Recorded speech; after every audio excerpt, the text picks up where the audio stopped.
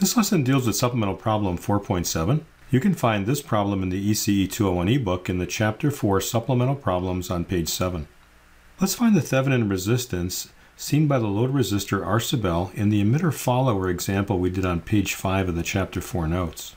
In electronics, we usually call the Thevenin resistance RO.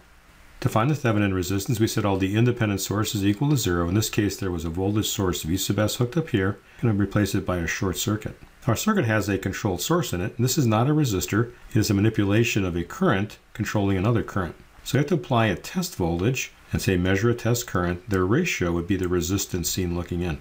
With the short circuit that's here, I now have three resistors in parallel, 10K, 100K, and another 100K. So let's find their parallel combination. I did this again on my calculator and found that it was 8.33K.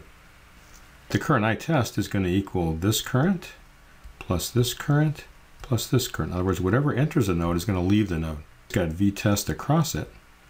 So the current would be V test divided by 2K. The current in this direction is minus 200 I sub B, and then the current in this direction is a minus I sub B. I've got V test in terms of I test, but another unknown here, I sub B. Let's put these two together to get 201 I sub B. So I got to find the current IB in terms of V test or I test. Current I sub B, if you take this as one resistor, would be this voltage divided by the 8.33K in series with the 1.26K. But this voltage here is the same as V test, but just the opposite sign. So if I take V test, change the sign of it, and divide by the sum of those two resistors, I get the value of I sub B. So let's substitute that back in over here.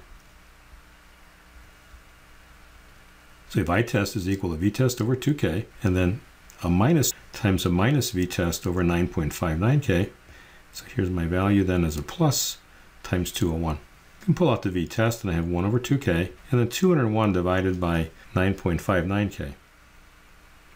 So the ratio then of V test divided by I test would be the reciprocal of this equation. Now this looks like our formula for parallel resistances if you think of this as a 1 over. In other words, this would be 1 over 9.59K divided by 201. You can see here what's happening with the controlled source. It's making this resistance look like it's 201 times smaller. This is one of the properties of controlled sources. They can change resistant levels in a circuit. And we'll use this idea in a lot of electronics courses to change just that, the resistance level, and we're going to use this to try to maximize power transfer. So what I've got now is 2K, not in parallel with 9.59K, but that divided by 201, so that's 47.7 ohms. And that's just about the same value since this is so much bigger than this. But the final parallel combination is 46.6. And this is supplemental problem 4.7.